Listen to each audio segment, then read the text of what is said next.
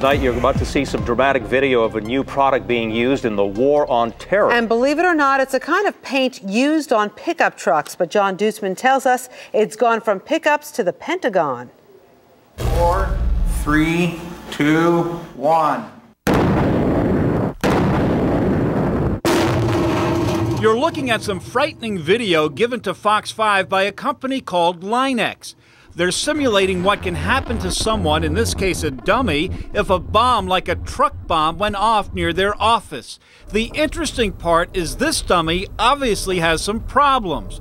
This dummy, placed in an identical office next door, this one seems to make it through the blast just fine.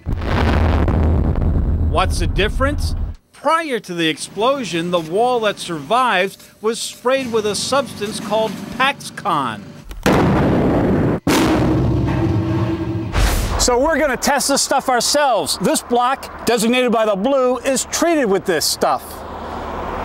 3, 2. But before we show you what happens, let's tell you what we learned about the company. Line-X has some humble beginnings. Their product started out as a spray for the beds of pickup trucks to prevent dings and scratches. Line-X is kind of a rubbery paint that is touted as stronger than steel, yet elastic so it can flex and take the brunt of an explosion. The company tells us the military tested their product about 7 years ago and apparently liked what they saw. Then right after 9/11, the company got a contract to spray areas of the Pentagon and one building here in Manhattan. But for security reasons, no one will confirm where the building in New York City is. I know it works. Steve Decker went from owning a franchise that sprays pickup trucks to actually spraying parts of the Pentagon to make it safer. And you can't not help but be moved by that. And to know that what we're doing now has the potential to save lives there, it's very important to me. Steve tells us the company makes no assurance that the product will hold a building together when something happens, but they do believe it can dramatically cut down on injuries and deaths. This cuts down on the stuff that flies around, right? Right, definitely. In a typical bomb blast, 80% of the casualty comes from fragmentation of the building.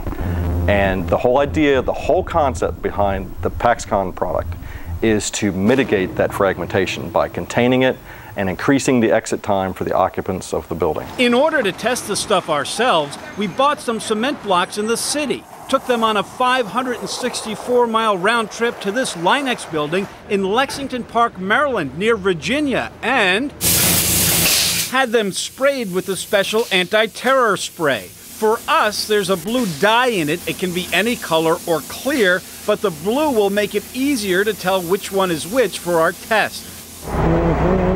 Then it was up to the Bronx, where our buddy Lorenzo Della Russo from Sal's Scrap Metal let us do the big test from his roof. First, the regular cement block. 2, 1. The untreated block is dead on impact. Now the treated one. 3, 2.